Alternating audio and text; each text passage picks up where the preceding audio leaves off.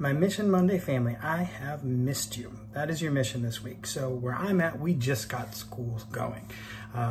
Ezra, my first grader, started his first day of first grade on Monday, and the students of the district where I work just started rolling on Wednesday, some of them on Thursday. But I think this is a great time, a great opportunity for us to let people know that we have missed them. My guess is there is someone who you have not seen since school dismissed. That might be a coworker, it might be a student, it might be a parent, and now they are back in your life in a meaningful way again. So make sure that they know you missed them. Take that opportunity at least once this week. Did I say opportunity? Let's try that again. Take the opportunity this week to tell at least one person, hey, I haven't seen you since school got out. Hope you had a great summer. I had a great summer, but here's what I really want you to know. I missed you, and it is good to be back.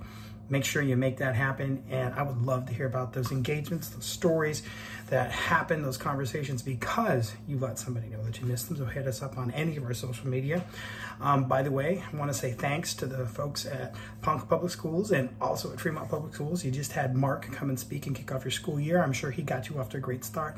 So thank you for that. If you'd like Mark and I to come and speak at your school district, let us know, because he or I, or maybe even he and I, can do that. Also, coming up here pretty soon, I'm going to be at the Nebraska State MTSS Symposium, Summit, Conference. It's one of those three things. You think either a symposium or a summit.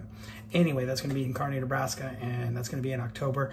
Looking forward to seeing you then if you were part of that MTSS crew in the state of Nebraska, and also events coming up before too long in Georgia and also in North Dakota. And I've got other big news that I'll probably share with you next week. All right, that's all I have, except as always, I would love it if you go to missionmonday.com, and I love you guys.